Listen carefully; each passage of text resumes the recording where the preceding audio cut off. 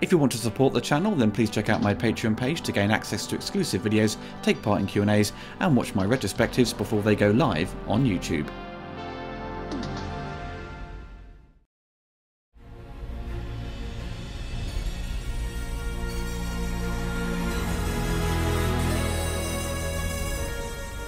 Just recently, a new live-action movie based on the popular video game Mortal Kombat hit cinemas and streaming services. The Mortal Kombat games were very popular in the mid-90s, becoming strong competition to the likes of Street Fighter II in the Western market. But the jump to 3D, it lost its momentum, but gained a new lease of life back in 2011, with a soft reboot of the series, and the recent games Mortal Kombat 10 and 11 have continued to bring new fans to the franchise. With Warner Bros. Owning the studio that produced these games, a movie was bound to come along. The first Mortal Kombat film was a success on the big screen in the mid-90s, and the film is still to this day a strong contender to being one of the best movies based on a video game. Its simple Enter the Dragon style storyline set in a fantasy world just seemed to translate well to a live-action movie, more so than the likes of Super Mario Bros., Street Fighter and Double Dragon. Mortal Kombat has even found success on the small screen with a TV and web series. Outside of the terrible sequel from 1997, the Mortal Kombat franchise has managed to make that leap from video game to film pretty successfully.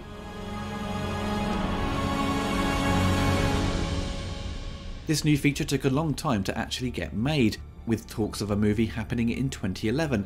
But things came to a standstill in 2013. Come the summer of 2015, producer James Wan signed on with Simon McCoy, who was an experienced commercials director, with Mortal Kombat being his first feature film, also with Greg Russo writing the script. In May 2019, it was announced that the film had entered pre-production and would be shot in South Australia. Come early this year, the director revealed the film would have all the violence of the video game, and they came quite close to the line of getting an NC-17 rating by the Motion Picture Association. With the 90s movie being criticised by the fans for its lack of blood and the use of the infamous fatalities, this new version will carry over all the violence of the video game to appease the fans of the franchise.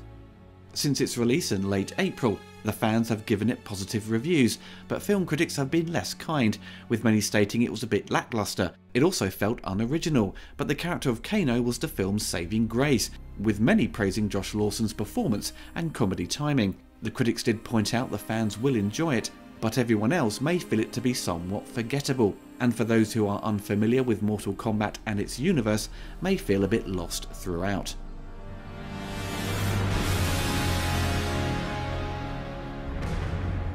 For the film's story, the realm of Outworld has defeated Earthrealm in 9 of 10 deathmatch tournaments called Mortal Kombat. If Outworld win the next tournament, they can conquer Earth. However, an ancient prophecy is uncovered, stating that the blood of Hanzo will unite a new generation of Earthrealm's champions to prevent Outworld's victory. Hanzo was killed by a rival ninja clan in the 17th century, but luckily Hanzo's child was taken to safety by the god of thunder, Raiden, the protector of Earth. The sorcerer Shang Tsung is aware of this prophecy and enlists a group of warriors to kill Earthrealm's champions, identified by a distinctive dragon mark, before the next tournament begins. Cole Young, a former MMA champion, and his family are attacked by Sub-Zero. He is rescued in time by Jax, and he instructs Cole to find his partner Sonya Blade, while he stays behind to fight off Sub-Zero, losing his arms in the process. Cole tracks Sonya to her hideout, where she is interrogating Kano. She reveals that she and Jax have been investigating Mortal Kombat's existence, and that the dragon mark can be transferred to anyone who kills the original bearer. The hideout is soon attacked by Shang Tsung's assassin Reptile, but a reluctant Kano kills him with the help of Cole and Sonya. Kano believes he knows the whereabouts of Raiden's temple and agrees to take them there, but they get lost along the way, but bump into Liu Kang, who takes them to the exact location. The newcomers are introduced to Raiden, who doesn't seem to be impressed by them, feeling they lack the skills necessary to take part in Mortal Kombat.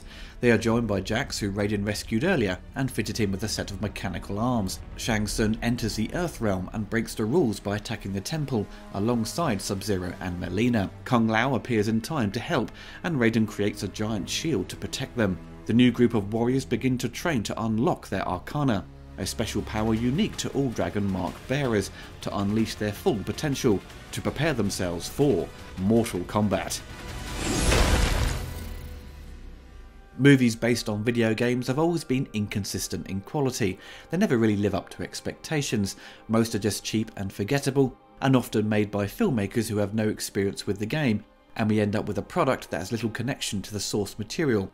In the case of Mortal Kombat from 1995, they managed to successfully translate the game into a film. Despite not having the blood and gore that made the video game unique at the time, the filmmakers captured the spirit of what made it so popular in the arcades. I loved the 90s movie as a teenager, and it's still fun to watch to this day despite it being less than perfect. With this reboot of the movie franchise, I wasn't expecting much, but I was intrigued by the look of it, and the early reviews seemed pretty positive.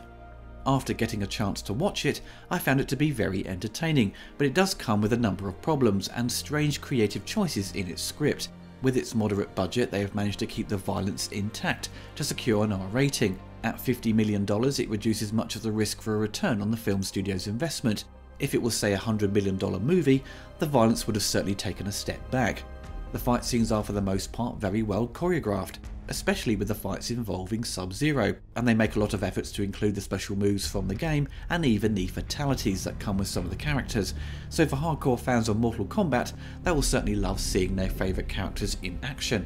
The story is obviously set before the events of the Mortal Kombat tournament, so it serves as a prequel for these combatants to discover their powers and prepare for this battle to save the Earth realm. The writers do treat the source material seriously, perhaps a little too much in areas, and with the added humour, it does become a little uneven with its tone. But thankfully it is made by people who clearly love the video game, and it doesn't feel like a slapdash cash-in. The new character Cole, who is a descendant of Scorpion, is very bland however, a typical generic lead who is the hero of the story. In the traditional story of Mortal Kombat, Liu Kang is the hero, who I imagine will take the lead come the sequel if it's made. Cole just doesn't really strike much of an impression outside of just being a good fighter. I don't think it's a fault of the actor, but just the dialogue he is given. The other cast of warriors are pretty good at representing their video game counterparts. I think they cast well. Ludi Lin as Liu Kang is spot on and has that Bruce Lee physique. The most memorable character in the film is Kano. He provides all the laughs and jokes throughout, and if he wasn't in it, I think the film would have fallen flat on its face, or just been summed up as a bit boring.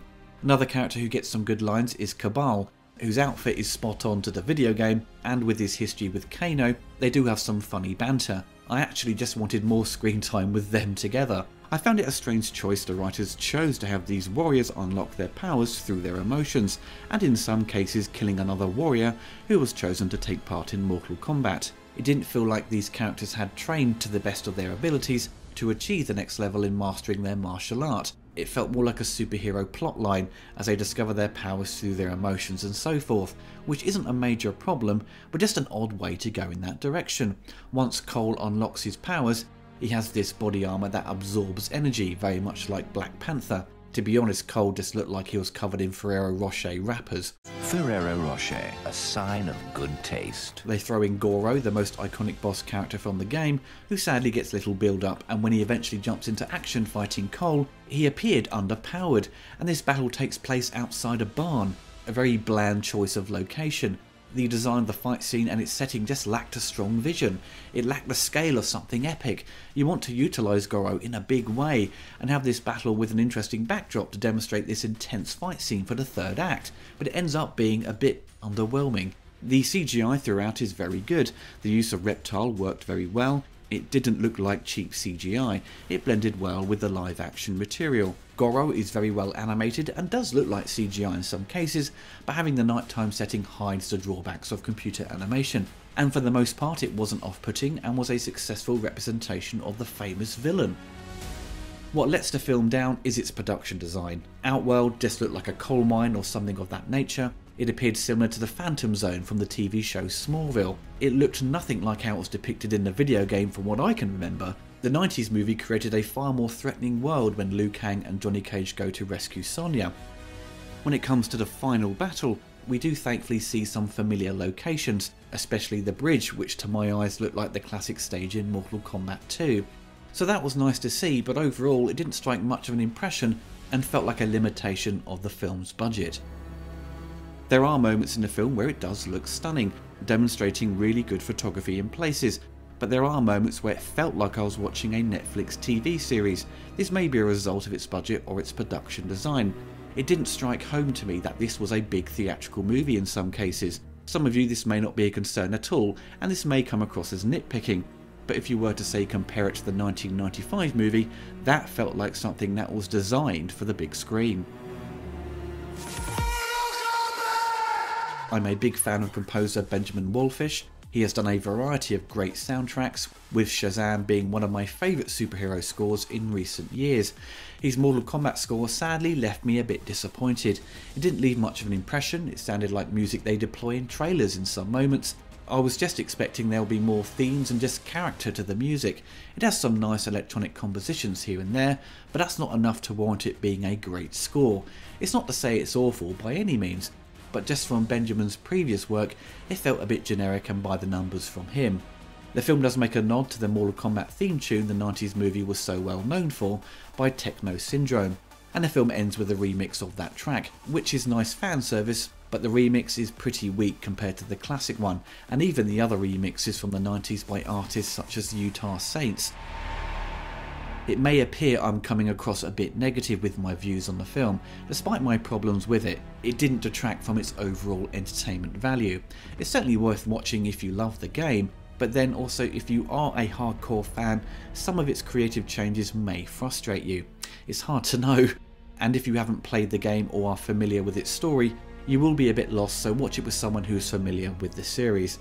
I know there is talks of a number of sequels planned. The film is all about setting up the next movie. I hope the sequel focuses on the other characters to flesh them out and give us a proper epic Mortal Kombat tournament that has all the visual flair and iconography of the video game to really bring Outworld to life.